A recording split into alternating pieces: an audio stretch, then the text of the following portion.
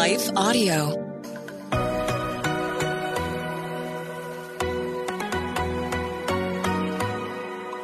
Do you sometimes doubt if you're truly hearing God's voice or if it's really your own? Or have you been in a season where it feels like He's completely silent? Have you been praying for a way to learn how to hear His voice more clearly? Hey friends, I'm Rachel, host of the Hearing Jesus podcast. If you are ready to grow in your faith and to confidently step into your identity in Christ, then join me as we dig deep into God's Word so you can learn to live out your faith in your everyday life.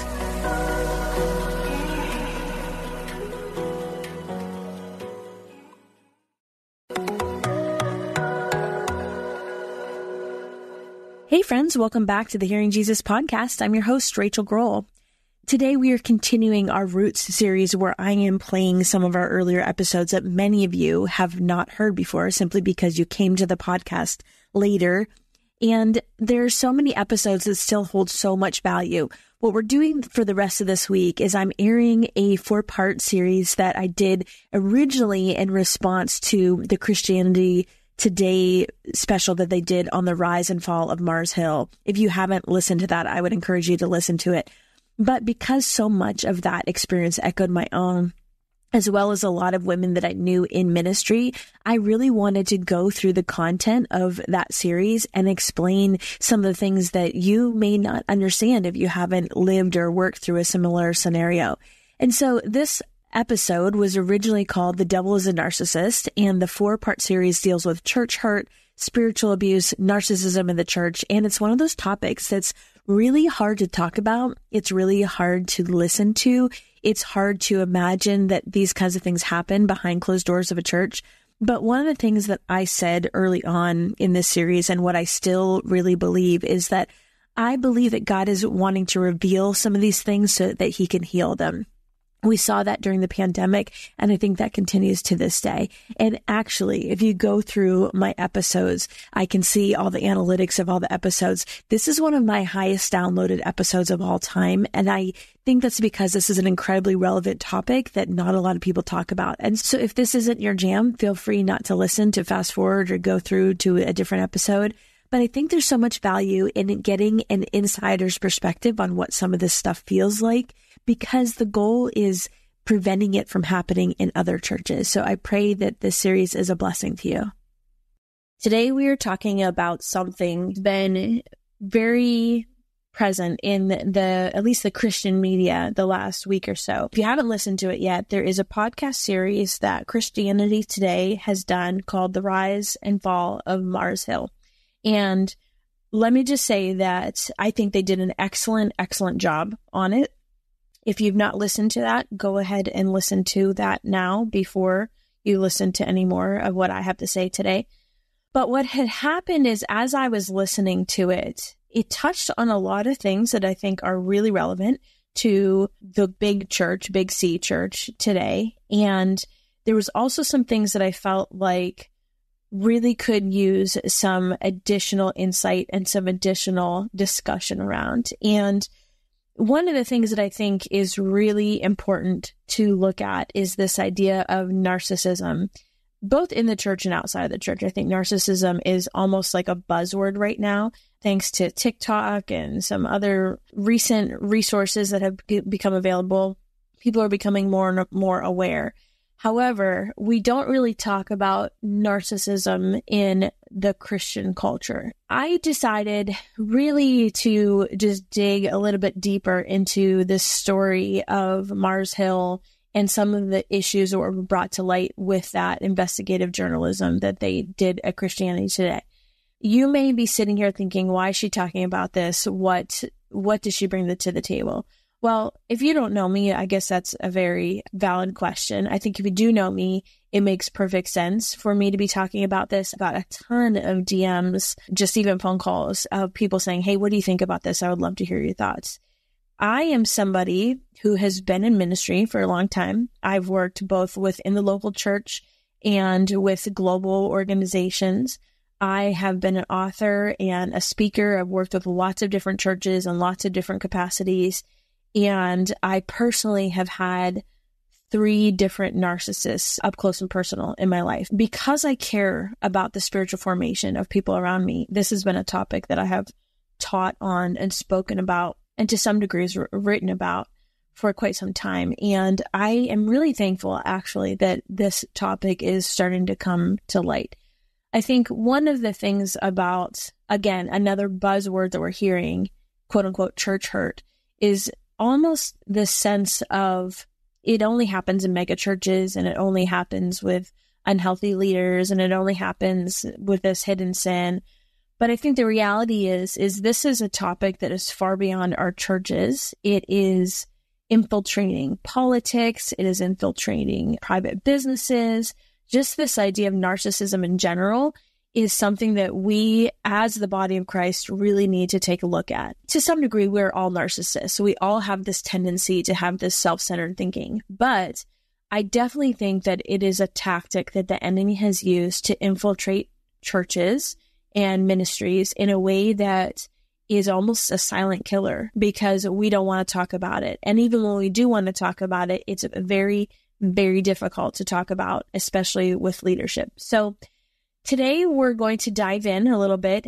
I thought perhaps I would just do one podcast that addressed the whole series, but as I started re-listening to episode 1, I have a huge list of things that I think are important to talk about. So what I do want to say is, over the last year, I personally have read probably 6 books on narcissism, and I have come out of a season of just a lifelong recognition that I have had different types of narcissists in my life. I think I was raised by a narcissist, so it gave me a propensity towards objectifying myself within that specific type of abuse and not setting boundaries and those kinds of things. So actually, I've also been in therapy for it. I have spent a lot of time learning about the intellectual side of it, the behavioral side of it, the spiritual side of it. So I am not a professional on the psychological aspect of narcissism in any way, shape, or form. My background is in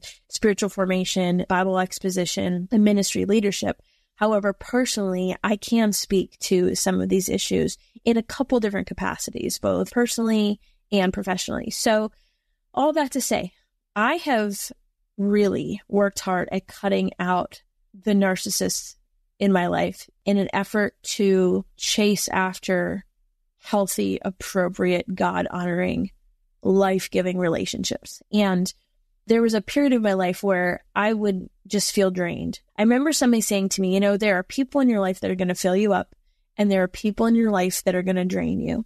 And you need to get to a place where you're seeking to be around the people that fill you up more than you're around the people that drain you. That is a very, very basic way to look at those narcissistic relationships in your life. And that's easier said than done. But I say that from this perspective of this is a subject that has really been a guiding principle for a lot of my life. And so I want to speak to some of those things. And then also there is a level of obedience that comes when you do any kind of communication type ministry, whether it is speaking or writing or podcasting. For me anyway, I'm not just content creator. My goal is to know Jesus and to make him known. And my goal is to help you know him and make him known.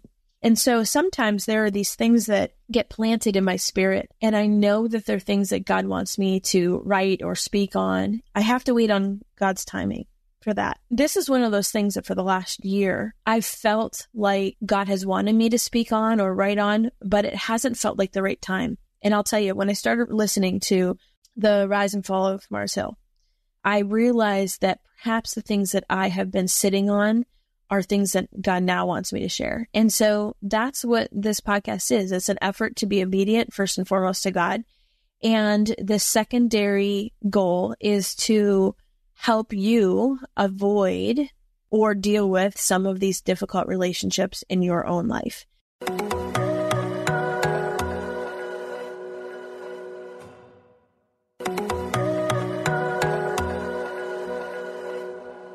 Where does this fit into my typical content? Well, it's different. And if you don't want to listen, feel free to skip ahead to a different episode or to go back to one of my other episodes. You don't have to listen.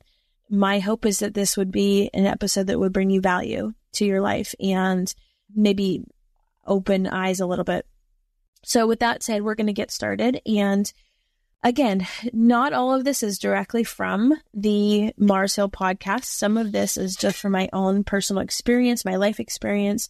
When I talk about narcissism, I do that in the light of 3 different individuals in my life that were definitely narcissistic and perhaps acted differently from one another, but yet there was a common thread of power and control woven throughout. And we're going to kind of get into that too. So I'm not sure how many episodes this is going to be, so kind of hang with me. And I'm not even sure what I'm going to call this yet. I'm praying about that, but I thought it would be helpful to kind of just start at the starting point that they talk about in the podcast. So one of the things that, if you don't know about Mars Hill, please go listen to that episode series. But if you don't know, Mars Hill was a large megachurch that dissolved at the hands of a narcissistic leader. And one of the things that I think really stood out to me was some of the things that they're saying as far as how they got there. Narcissism in general is, I think, an underlying factor in that you hear in all 6 of those episodes. And while they do say, I think one individual makes a comment, people would rather have narcissists leading their churches than deal with the unhealthy patterns. I think in general, narcissism is something that becomes the default position. I think regardless of the industry that you're looking at, there's like 10 top careers that narcissists tend to settle into. And I was actually really surprised to find that ministry is one of them. But, you might find your more typical industries like a CEO or a surgeon or an administrator, like a principal at a school or those kinds of things. It's those real leadership heavy positions that tend to have a lot of narcissism in them. Now, I'm not saying by any way, shape, or form that somebody in those roles are narcissistic. I think it's a danger to say that narcissism doesn't exist within the church just because it's the church. I think just like any other industry or any other profession, there is a level of that. And as we've seen, so one of the things they talk about is these patterns of persistent sin, just arrogance, quick temper, domineering leadership, and how those kind of became these red flags within this church scenario and how that became so difficult to work under. I think about this in other relationships. I think in personal relationships, patterns of persistent sin are different than individual sins. And not in the sense that, of course, they both separate you from God, but somebody that falls into an individual sin, sometimes that is despite their intention. It's just, evidence of the fallen world we live in. But when there is a pattern of persistent sin, that's a whole different thing. That is a measure of character, especially if it is a believer that really does not see this pattern. I think several relationships in my life, and I think on one hand, if I think about the narcissistic relationship, and I think about somebody that has just a pattern of being domineering and arrogant and quick-tempered, and then I think about somebody that may have acted in arrogance or maybe have a temper issue, I think there's a difference. I think there's a difference between somebody that gets angry over a situation, loses their temper, and then later feels bad about it versus the person that just operates in that all the time. If you are somebody that's kind of caught in the middle, the thought is that perhaps as a neutral party, you could go to that individual and say, hey, I don't really like that, and I don't think you should have acted that way. In a healthy individual, that would be received. I mean, I'm under really healthy leadership now, but I think of the leaders that I serve under now. And I think if I went to them and I said, you know what, I really was hurt by the way that you spoke to me, it would be well received and there would be an apology and probably a recognition and then some sort of work towards a resolution to hold them accountable. In other relationships in my life, I think back to even my childhood, if I were to voice my discomfort at somebody's domineering attitude or their arrogance or their temper, that would only lead to more abuse. that's, I think, the difference between the narcissist and somebody that's just acting out of sin or lack of guarding their heart and giving into the moment. I think in my scenario, if I ever did, like as a child, if I ever did voice my discomfort at the inappropriate way I would be treated, that would result in more severe punishment. And I think one of the things that I have heard a lot in this last week or so, even from people that have been listening to this series, is how could it get that bad? If you think about that in terms of a leader that exhibits some of those properties, those unhealthy behavior patterns, there is no difference between a kid that is cowering because of an abusive parent versus a staff member that is afraid to speak up because of this pattern. Again, the pattern of persistent sin. Okay, friends, we're actually going to stop there and join us tomorrow for the continuation of this discussion. I want to take just a second to thank the team at Life Audio for their partnership with us on the podcast. If you go to lifeaudio.com, you will find dozens of other faith-centered podcasts in their network. They've got shows about prayer, Bible study, parenting, and more. Hey friends, if this podcast helped encourage, empower, or equip you in your walk with God, I would love it if you would head over to Apple Podcasts and leave me a review. That's the #1 way you can support my show. You can also join our free Facebook community or Instagram page where I share inspirational tips, bonus content, resources, and prayer throughout the week. Hey, I want you to know I'm praying for you. Know that you are so loved. Keep going.